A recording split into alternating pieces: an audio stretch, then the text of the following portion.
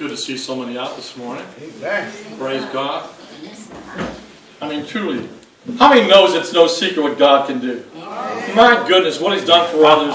He's not a respecter of person. He loves each and every one, and He'll do the same for you. Amen. Praise God. If you have your Bibles and you love to read Scripture, turn over to 2 Corinthians, if you would. Chapter 4. Oh, yeah. I'll give you a moment to find it.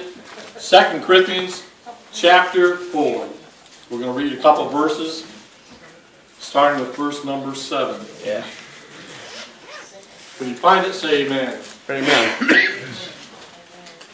It says in verse 7, "But we have this treasure in earthen vessels, that the excellency of the power may be of God, and not of us. We are troubled on every side, yet not distressed.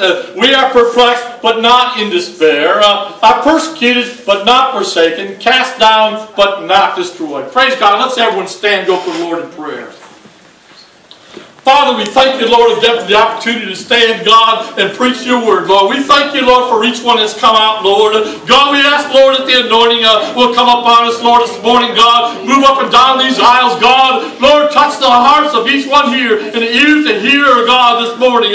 Bring us, Lord, to that place, God, where we can hear you. God, that we'll obey you, God. Lord, that one that is sick this morning, that you would touch them, their bodies, God, and make them better, God. God, those who, God, are sick in sin, God, Lord, that you would reach into their heart, God, and speak to them this morning as they give their lives to you. God, those who are at home and couldn't make it this morning, God, we ask you, Lord, to be with them. Put your arms around them, Lord, and love them, Lord. We ask these things in Jesus' name, and amen. Praise God. You may be seated.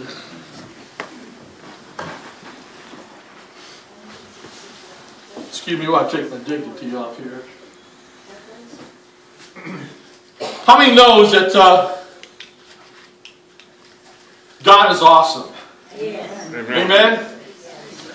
Truly He is. Verse number 7 says, "But we have this treasure in earthen vessels." Amen? How many knows that you live in an earthen vessel this morning? I mean, you do. And you know what? You leak. That's true. I mean, if we live long enough in this old building, trust me, one of these days it's going to break down, like mine. Praise God, and you know what?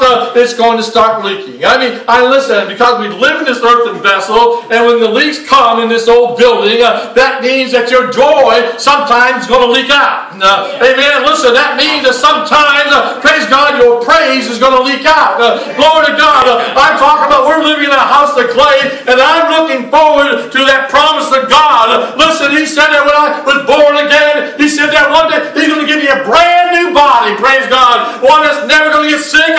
One that's never going to get old. Praise God. It's going to live forever. It's going to be just like Him. We're going to be cute. Amen? Just like the pastor. Just like the Lord. Praise God.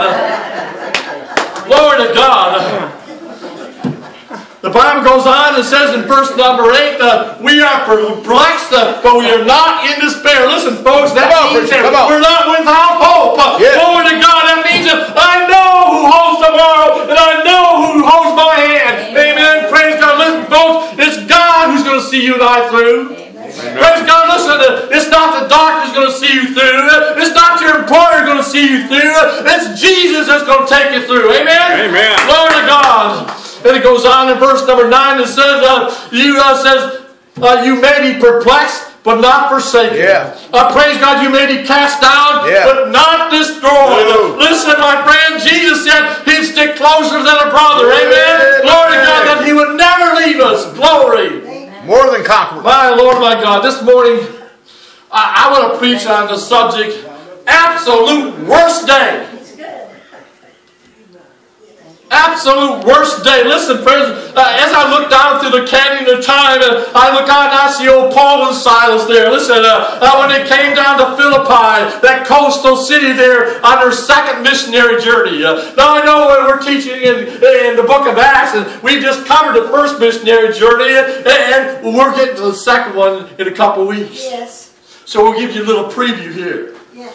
Glory to God. Listen, one of the chief parts of Macedonia there, it was a trade marketplace. It was a place of commerce. It was a place to do business. It was a place where many people came in. Glory to God. And when they got down there to Philippi, Paul and Silas went to walking around, praise God, and they began to start teaching and preaching and praying. Glory to God, you know. And I believe it was on a Sabbath day that they went on down to the riverside down there, and they seen this little group of women there. Glory to God. Listen, and they were having a prayer meeting down there. And one of them's name was Lydia. She was a well-to-do Jewish, not Jewish, but a Jewish proselyte. She was well-to-do because she was the seller of purple, which is very expensive. She was from the city of Thyatira, and she loved the Lord, and she loved to worship Him, and she did so with all of her heart. Like I said, she was a Jewish proselyte. And there she heard the gospel message of Paul when he began to preach the gospel message. How many know the gospel message will do one of two things? It'll bring you to God, or it'll harden your heart. Yeah. Listen, this message pricked her heart. It opened her heart to the Lord, and she was born again on that day. Praise God. And there they were, praising and worshiping God. And I mean, the meetings continued. And Paul and Silas was preaching for many days. And one day he looked around and he seen this witch following him there. Oh, listen, and she had a spirit, listen, that would choke out the Word of God. I mean, a spirit that would have drive out all the good things that the Lord had for him. But listen, if the enemy knows that he can't destroy you, he'll want to join up with you. I mean, if he knows he can't kill you or get rid of you, then he will try to pretend that he's your best friend. Yeah. He will, and if you try to deceive all those people around you, praise God, that knows you, that you've done joint forces with the devil. And you say, well, how can that be?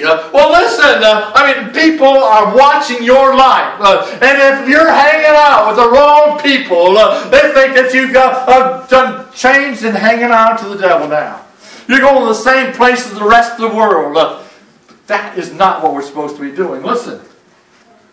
He tries to pretend, it says, to be that. I mean, these men were willing to do anything they could to distort the gospel message. Listen, this woman was a fortune teller. She was a soothsayer. She was a palm reader. And listen, how many knows that there are some folks that just can't leave the house? When they get out of bed, first thing they got to do is read their horoscope. And Landers. They want to read see what Ann Landers has got to say. How many knows Ann Landers can't even take care of herself? She just passed away. But listen, my friend, they just got to read the horoscope so they can find out how they're going to feel. Somebody said, well, do you know what this woman was saying, though? Sure, just what you and I would love to hear. Praise God, these men are great men of God. These men will show you the way of salvation. So this woman that was possessed of this demon, that demon had her so bound. This demon power did great, strange, mysterious things would happen. This demon had power over this entire place. Listen, church, there are demonic powers over cities today. Amen? Amen. And we don't realize the influence that they have over our officials and the people.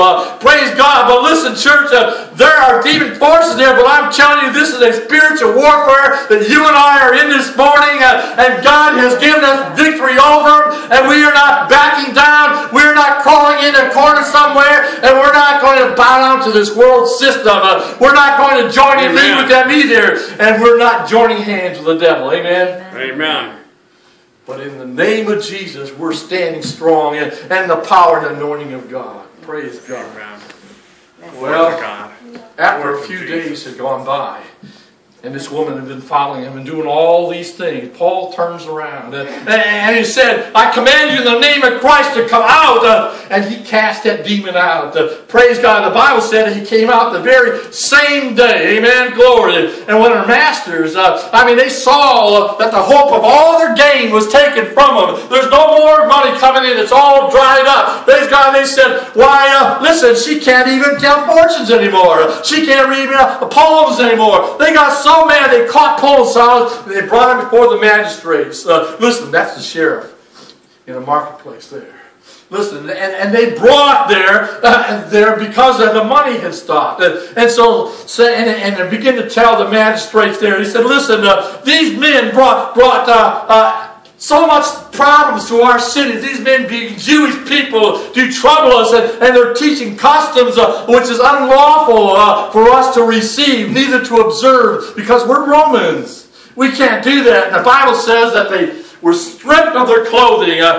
These men were insulted. They were humiliated before the whole world. And then they were beaten. They weren't just beaten by anybody, but they were beaten by professional men. Men that knew how to inflict pain upon you. Men that would take those leather straps and they would beat you unmercifully. And then they took them to jail. Now, I'm not talking about jails like we have today, where we have TVs and computers and video games and libraries and gymnasiums. No, we didn't have them kind of jails back then, but they were dark and cold and wet, infested with rats, and they smelled a lot too, my Lord. It's not a place that you want to go to. They told the jailer, he said, now listen, you're going to have to lock these men up. We don't want anything to happen to these men. You've got to get them, because there's just something about these Jesus people that they have a way of getting out. And listen, as a matter of fact, their leader was that man called Jesus. Even the Romans had to deal with him, and they had him crucified, and they put him in a tomb. They sealed it up, and they had put guards around it. But something happened, because on that third day, the stone was rolled away, and he got out. Yeah. I said he got out. How many knows that he got out? Yes. Praise God. Death couldn't hold him. The power of darkness couldn't keep him. Praise God. Well, you know what? They said, these men are Jesus people. These are Jesus praisers here. And I want you to put them in maximum security. I want you to go overboard on these men. But not only put them in maximum security, he said, I want you to put their feet in stocks. They ain't going nowhere. Listen, so they brought them into the maximum security, into the very innermost part of the jail there. Now when the Romans would put your feet in stocks, they would stretch your legs as far apart as they possibly could until you were screaming in pain. With their feet spread as far as they could get them, then they fastened their feet into these stocks. And that's where they had to stay. They stripped them of their clothes. Their blood's running down their backs. The blood's streaming down their legs and arms. And so now their feet in stocks. Their body's in pain. Everything's been taken away from them. Now listen, their church is gone. Their family's gone. Their friends are gone. Their clothes are gone. Their food is gone. The house is gone. Everything is gone. Everything is gone, gone, gone. Do you hear what I'm saying? Everything is gone. But the Bible says, at midnight. Everyone say at midnight. At midnight. Listen, it's the absolute worst time there is. The darkest time of the night. My friend, listen, the worst it's going to be. It can't get any worse than this. It can't get any worse than what I'm experiencing right now. Listen, my family's been removed. My clothes have been removed. My body's bleeding. The blood's running down my face. And my family's not with me. The church is not with me. My friends are not with me. Nobody around. Yeah. And now my feet, they're in stocks, and I'm in severe pain. But my friend, this morning, I want you to know that the worst thing the Roman government did to Paul and Silas wasn't beating them. The worst thing that they did to them wasn't stripping them of their clothes. The worst thing that they did to them wasn't putting their feet in the stocks. It wasn't the worst thing that they did locking them up in maximum security. But I want you to know this morning, the very worst thing that they did to Paul and Silas was putting those two boys together. Listen, because the Bible says, where 2 or 3 are gathered together in my name, there I will be in the midst. Amen. Praise God. And if 2 or 3 agree in touching any one thing, it shall be done. Amen. Amen. Glory. Listen, weeping may endure for a night, but joy cometh in the morning. Glory to God. I said joy cometh in the morning. Listen, God's going to have a praise. God's going to have a worship. And God's going to have a shout. Praise God. Let's give the Lord a big hand this morning.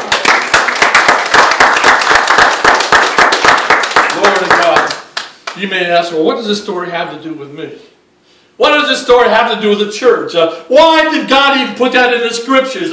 Why are we reading it this morning? Why are we listening to it? Why are we shouting about it? What's it all about? What's it there for? My friend, it's in there because the absolute worst day. I mean, when you've been stripped of your clothes, when you've been put in maximum security, and there's no organ to play. Listen, there's no drum to beat upon. There's no padded pews to sit upon. There's no chandeliers to give you any light. Listen, there's no saints around to shake your hand. There's nobody to preach you up. There's nobody to pump you up. There's nobody to pat you on the back. Listen, there's nobody there to encourage you. That's right. Your encouragers are gone. I mean, your church is gone, your family's gone, your food's gone, your shelter's gone, everything's gone. Your absolute worst day. But church, listen, you're not there yet. We've not suffered like they did back then.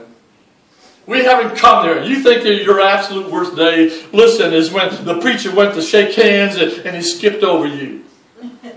I mean, you think the absolute worst day when you came into the church parking lot and somebody already had your spot. I mean, the worst absolute day is when you come into the house of God and somebody took your seat. Glory, listen, you think your worst day is when somebody said something bad about you and it's gloom, doom, and despair over me. Listen, but one day, you know what? You'll grow up and realize that this is not the love boat on the way to paradise, that this is the battleship, my friend. Listen, and that we're in the Lord's army. Praise God. It's time to stand up and start fighting. And praise God. Listen, and God is going to give us the victory. Amen. I'm fighting against the devil. How about you? I'm fighting against hell this morning. And you know something? I cannot be a coward. I cannot be a baby anymore. I've got to stand up in the victory that overcomes the world. How about you? My Lord, oh my God. Well, listen. My friend, the worst day of your life isn't the day that the song service didn't go right. I mean, you might have had some of those. I've had some of those. Listen, the worst day of your life isn't the day you just, nothing went right. Nothing went like it should go. Maybe you just, when you got out of bed, things just went wrong from the get-go. And you didn't get that first cup of coffee. Listen, and all you can do now is just grumble and complain because nothing's going right. And you're one of those people that everything has to be just so-so. But praise God, you know something? We need to get we need to start getting ourselves focused on God and not for ourselves. Listen, it's time to grow up and repent and get right with God. Amen. You want to talk about having one of those worst days? Well, when it feels like your legs are being stretched from the north to the south, and that's a long way. Listen, and the pain's racking your body, and your body is stripped of all of its clothing. Listen, and your food's gone, your family's gone, and there's nothing else left. You're on your way, my friend. Listen, now you are on your way. Listen, church, the absolute worst day for a born-again child of God is a praise day. I mean, I said a praise day. When you don't have a home, you've got to give God a praise. When you don't have food, you've got to praise Him. When you don't have clothes put on your back, you need to praise Him. Listen, when you can't pay your bills, you need to praise Him. When you don't know how God's going to work it out, you need to praise Him. Praise God. Listen, church, when you start praising God, God's going to come down and you start to move. Yes. Amen. You see, it's not about us, it's about Him. The Bible said we may be perplexed, That means confused. How many of you have been confused? Anybody? We are not in despair, but praise God, that means we're not without hope. That means I know who holds tomorrow, and I know who holds my hand. Amen. Well, praise God. Listen, folks, I'm telling you what. Along about midnight, I can hear old Paul look over at Silas. And he says, Silas, you feel like praying? And he says, well, Paul, I don't feel much like it, but, you know, I'll pray with you. Yeah. Glory to God. And so they prayed, the Bible said. and then he said, would you like to sing? Now, wait a minute, Paul. Sing? I'm hurting. I'm in pain. It's dark and I'm cold and everything, and our feet are in stocks here. We're locked out in this jailhouse here. But I want you to know that Paul, praise God, he started out singing lead maybe. And it wasn't too long that Silas might have sung tenor. But it was like the Holy Ghost came in and began to sing the bass. Praise God. And I'll tell you what, when that trio, praise the able God, when they got together and began to sing, that jailhouse began to rock. Amen. Glory to God. Paul and Silas began to sing praises unto God. And listen, they begin to praise my Lord and Savior. Because the Bible says that the prisoners heard them. The ones who deserve to be in there. The sinner people, mind you. Listen, church, let me tell you what's going to happen when you give a praise unto God. When you don't have anything else left. Praise God, when your home is tore up and your husband is as mean as the devil. Or your wife is the one that's as mean as the devil. Sometimes it works that way too. And your children are all drugged up and you're all set. And listen, you've got nothing left but a praise. Oh, when you haven't got anything but a praise, hallelujah, then there's not going to be anything that's going to move them. You see, right. All your tears and weeping and moaning and complaining, that's not going to move them. All your arguing, that's not going to move them. They're only not going to be moved by anything but when they see you praising God. Yeah. Oh, listen, there's going to have to be an attitude change. Now listen, when the prisoners heard them singing and praising God, they felt the power of God in that place. Praise God. And God shook that place. And an earthquake began to move. And everybody's bands fell off. Everybody got free. I said everybody's bands fell off. That jailhouse, it began to shake on its foundation. And the very stocks were loose. And the doors were open. And the prison bars were open. And that jailer, who was sitting on the outside there, and was sound asleep. But oh, listen, when that earthquake started shaking that place, he felt the trembling begin to move. He looked down and he seen the door was open there. Listen, he said, they got away and they're going to come now and they're going to take my life. Listen, so he grabbed a hold of his sword there, about to kill himself. Listen, this was the absolute worst day of his life. Amen. Listen, praise God. Paul said, do yourself no harm, that we are all still here. And that Philippian jailer, he ran in there and he brought them out. And he fell down at their feet and he said, what must I do to be saved? Praise God. And Paul didn't say, well, you got to believe on the pastor. You got to believe on the deacon. You got to believe on the governor. You got to believe on this and that. Praise God. No, they said you got to believe on the Lord Jesus Christ. 16:31. And thou shalt be saved and thy whole house. Hallelujah. Listen, and the Bible said that same night. I mean, the jailer took them to his house with him. And every member of his household heard the gospel message. They believed, was saved, and was baptized. And afterwards, they washed their stripes. And this morning, my friend, God is a delivering God. Amen. Yes, He is. I mean, when you have lost everything and you have nothing else to do, praise God, no place else that you can go, start praising God. I mean, it'll turn your worst day into the greatest day that you ever will have. Amen. Praise God. Let's everyone stand.